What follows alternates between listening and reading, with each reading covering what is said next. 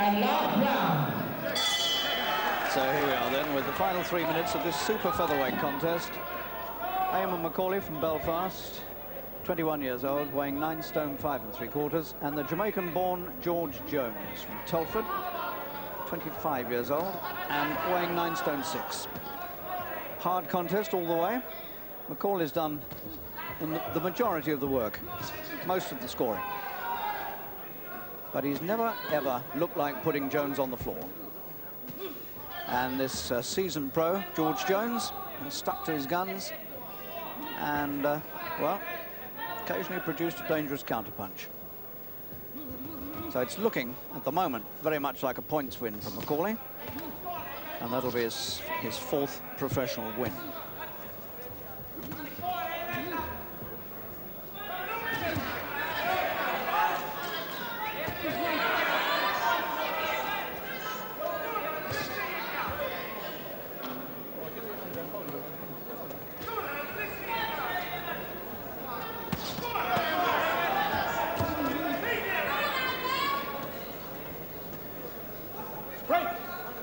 Jones is one of those pros that the game couldn't do without.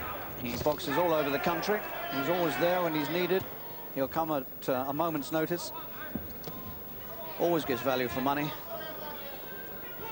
And I dare say, after this one, which is hard enough, he'll probably be boxing again in a fortnight's time somewhere.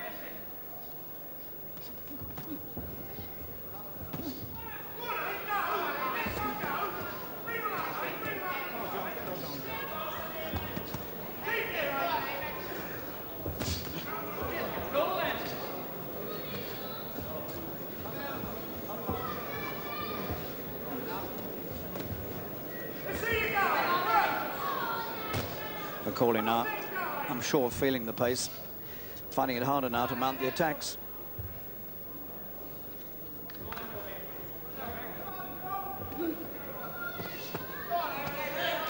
Not very much behind the punches.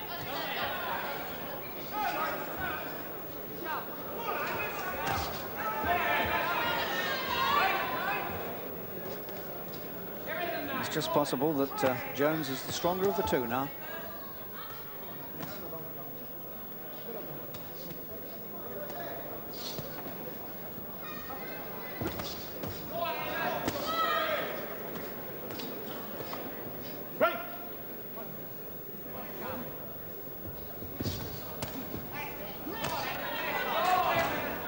Well, it's been hard all the way, and whatever's been won has been earned, and it looks like a comfortable points win for Mcauley.